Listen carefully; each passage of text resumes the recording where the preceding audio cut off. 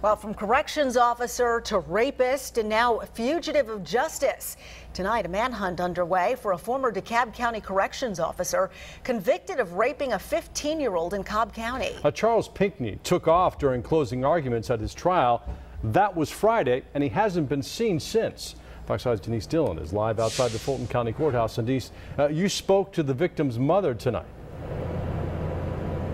Yeah, I did. I talked to the mother and her teenage daughter. It has been a long couple of years for them. Very difficult last few days with the trial. But they say now that the trial is over, they're ready to move on with their lives. But that's not possible with this guy on the run. Just to see him makes your blood boil. This mother faced this man, Charles Pinckney, in a courtroom for 4 days. The man convicted of violently raping her daughter. He's a predator, and I hope they catch him. She says her daughter was just 15 years old back in December of 2016, waiting for a friend outside this Cobb County apartment complex.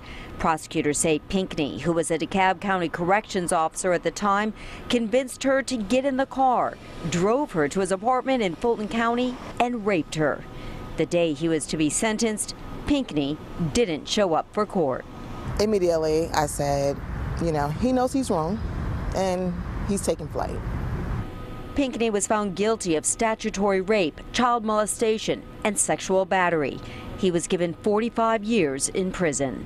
We want him to serve every day of his sentence, starting immediately.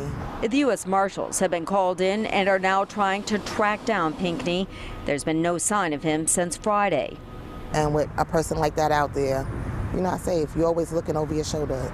This mom says she and her daughter are relieved the trial is over and pleased Pinckney was given a lengthy sentence.